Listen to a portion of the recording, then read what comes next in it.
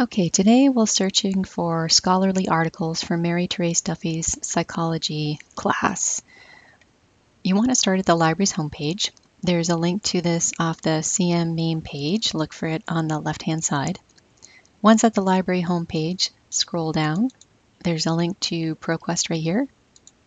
From home, you'll need your CM ID and your last name to access this. So you're dumped into this basic search screen.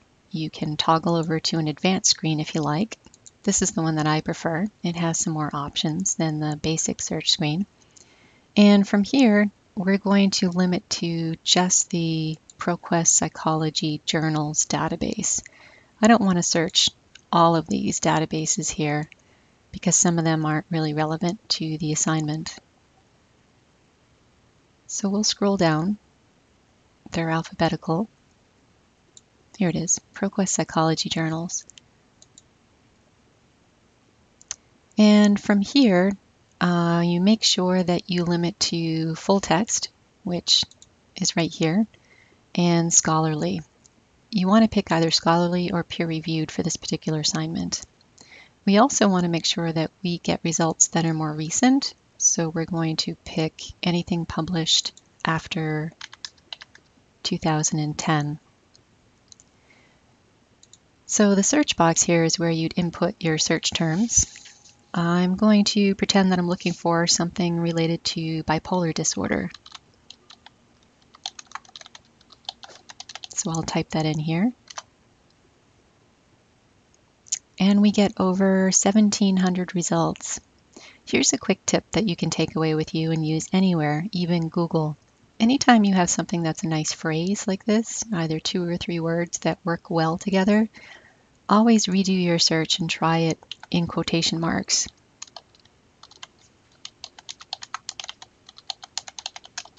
This has a way of more narrowly focusing your results and giving you some better results. So as you can see, it stripped away about 100 results, which is good. I'm going to limit even further. I'm going to add another term to this. We'll do bipolar disorder, and we'll add the term alcohol and see if we can pick up some articles that relate those two together. 63 results. This is a decent number to work with. So if we scroll down, you can see that all of your search options now and your limiters are on the left-hand side. You could sort with the most recent ones at the top, or I'm going to keep it with the most relevant results at the top.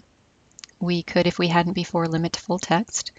We can see how many of these are peer-reviewed, and it appears as though all but one are. If we hadn't already limited to scholarly journals, we could do it here. We could play around with the publication date here. And most importantly for this assignment, if you look under document type, we'll click more options to get all of them. These are the different documents that are actually in the results. And some of these we definitely don't want because commentary and editorials are something that are not studies or case studies. If you saw something in here that said case study, you definitely want to include that. That would be a good psychology article. So we'll exclude those two and we'll click apply. And it really just stripped away one of the results. So now I'm going to start actually looking at these. I'm going to skim the abstracts, which is just basically a brief summary of the article.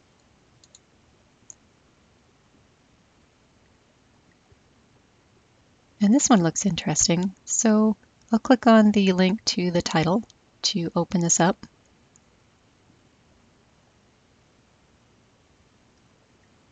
And underneath this tab here, what we get is the full text of the article.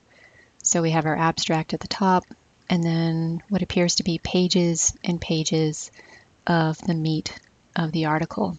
And if you scroll all the way to the bottom, you'll see any tables and any references, which is what these particular authors used to research their particular topic. Other options here include full text, and this abstract and details, this is really important for this particular assignment, and actually this is really important for creating your citation. Anything that you need to create your citation is going to be underneath this tab. See, if you look at the details here, you have some other subjects. And this is the title of the article listed under title here. All of your authors are listed here. The publication title is the title of the journal that it was published in. And here's your volume, any issue numbers that you might have, the year that it was published in the month. And this thing called a DOI, which is a document object identifier. Many APA articles will have this, and many of your instructors will ask for it if it's there. So this would be the last piece that you would include. If you didn't find this, ask your instructor. They would probably be happy with the name of the database that this article came out of. So we'll scroll back to the top. And as you can see, you could, if you wanted to, use this, what I like to call as a cheat. And you could get a citation for any of these formats. These are pretty close to what your citation would look like, but just be aware that all of these sites within different databases will always have some sort of error or mistake. So you can use this, but you have to go back and double check it for errors. So that's about all I had. I hope you enjoyed this, and come and see me at the library if you have any other questions. Thanks, and have a great day.